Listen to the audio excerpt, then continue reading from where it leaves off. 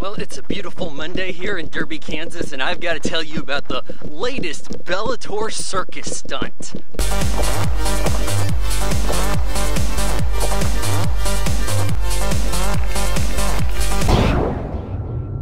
Bellator 149. Dada 5000 versus Kimbo Slice. Ken Shamrock versus Royce, who his name I thought was pronounced Royce. Gracie.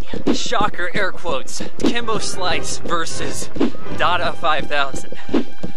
Two guys, around 40. Kimbo Slice 42, Dada 39. Both too heavy for themselves.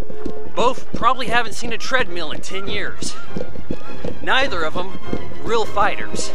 These are two guys who have their claim to fame in bum fight videos. They mentioned before the fight even starts that in the early days of YouTube, there's two stars. Adam Sandberg, I'm on a boat, and Kimbo Slice beating up white guys in Miami.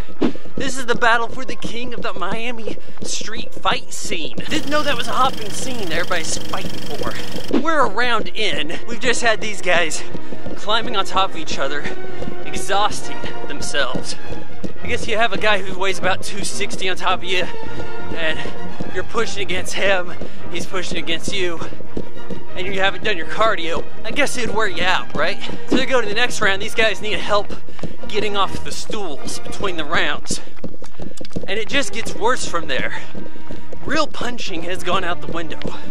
There might have been 10 strikes in the whole fight. It's just exhaustion.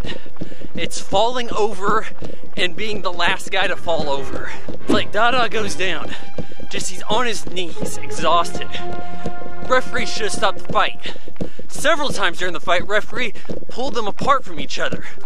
Kimbo Slice has him full mount, gets pulled off for just not doing anything. If you're on top of the guy, just whack him, hammer fist. But that's the case here.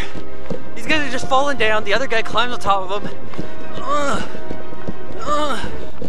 Barely doing anything.